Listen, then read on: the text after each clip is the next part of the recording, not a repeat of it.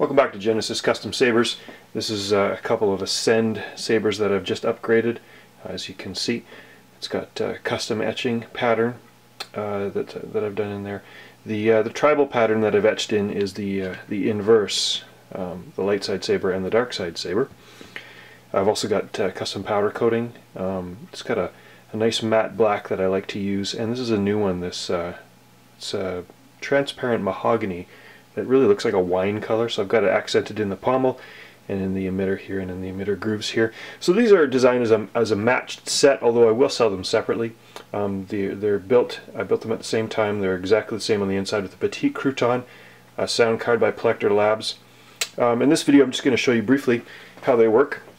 Of course, you pull out the kill key, which covers the recharge port. It's a 2.1mm recharge port, and they come with a battery charger.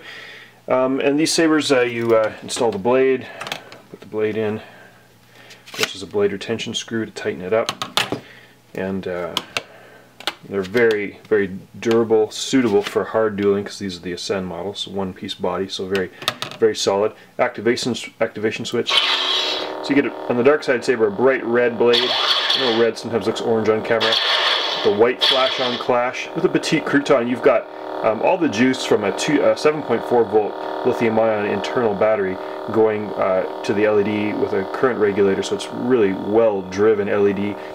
With the green one, you can see it's a bright green blade. With the red, I like to use a Tri-Cree RRW. With the green, I use a Tri-Rebel. I like the green better on the Rebel, so it's a GGW. The white flash on clash. This is my Fates font with the Qui-Gon extras. So that's these two sabers. In addition, with the Petite Crouton, I've also wired up, as you can see there, a window with the accent LEDs.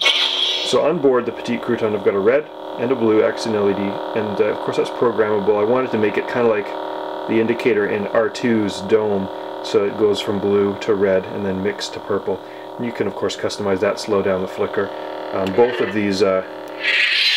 Both of these sabers have that accent LED in them. So that's these sabers. They're going to be going up for sale very quickly. And again, thanks for watching.